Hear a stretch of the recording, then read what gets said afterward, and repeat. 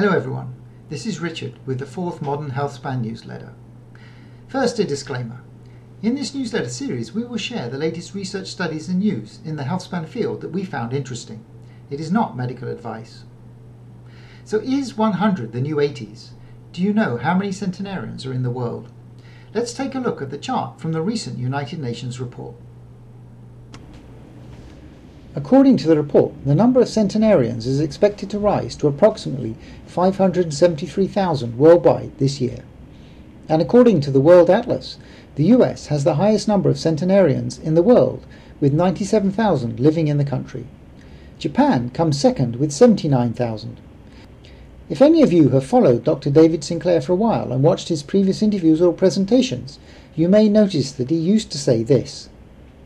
And the future, I think, is really bright. You can imagine a future where a 90-year-old is just as healthy as a 50-year-old and still plays tennis, and maybe we see people reaching their hundreds when they can see their great-grandkids graduate from uni. So it seems that the future is here already.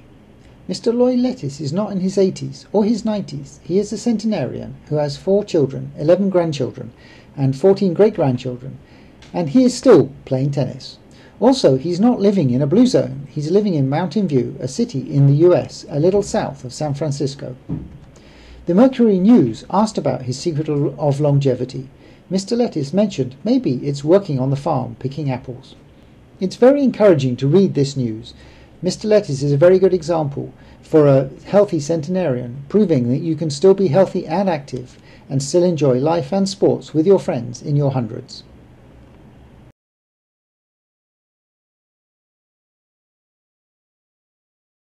But actually now we know there are genes in our bodies. There are 7 of them that we work on called Sirtuins. And these genes, we think, control the body's natural defenses against diseases and aging itself. And so the overall theme of my lab's research over at Harvard Medical School is to find ways to tap into our body's natural defenses and turn on these genes that exist in our cells, but they typically don't do a very good job. And so we're trying to make medicines that will turn on these pathways, these very ancient pathways, and boost them in a way that will slow down diseases.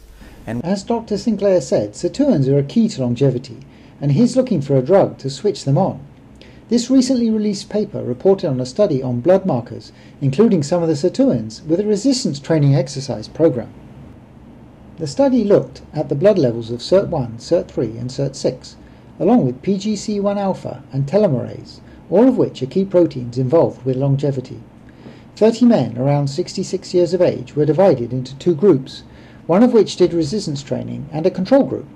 Blood tests were done at the beginning and at the end of the trial. Showed significant increase in the markers relative to the participants at the start of the study and to the control group.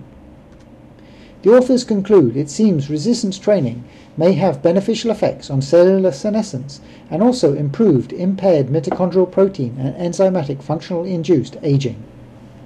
Dr. David Sabatini was one of the key people in the discovery of mTOR around 26 years ago, and has since then continued to work on this very important molecule for aging. This week he tweeted about a paper that he co-authored that has just been released to bioRxiv as a preprint. The paper reports on a CRISPR screen which looks at the upstream proteins that regulate the mTORC1 growth control pathway. As it says, up until now these were not fully understood. mTOR is a key modulator of aging and age-related diseases. Based on the presence of nutrients and growth factors, it is a master regulator for whether our body is in growth or consolidation mode.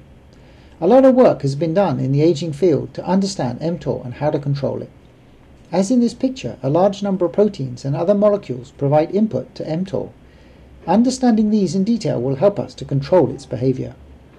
In this study, Dr. Sabatini and his colleagues used a CRISPR-Cas9 genetic screening strategy to pinpoint genes that regulate mTORC1 activity. This is an exciting step forward in understanding this protein which plays such a key part in aging. In our anti-aging journey, we are trying different formats of NMN to see which one is most suitable for us. We then plan to take that form long term. After we finished our 3 months NMN lozenges sublingual trial, we have started a new 3 months trial with enhanced absorption NMN, Our new NMN was just delivered. We are happy that ProHealth has partnered with YouthEver, which is the same brand used in the first human clinical trial on efficacy of NMN. In our next video, we shall talk in more detail on why we chose enhanced absorption for our trial. Please stay tuned. Thank you all for watching. I hope that you found the video informative.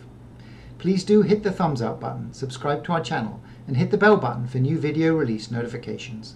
It encourages us to continue to create more videos about anti-aging and extending healthy lifespan. Thank you so much for your kind support. I wish you all well, and I will speak to you again soon.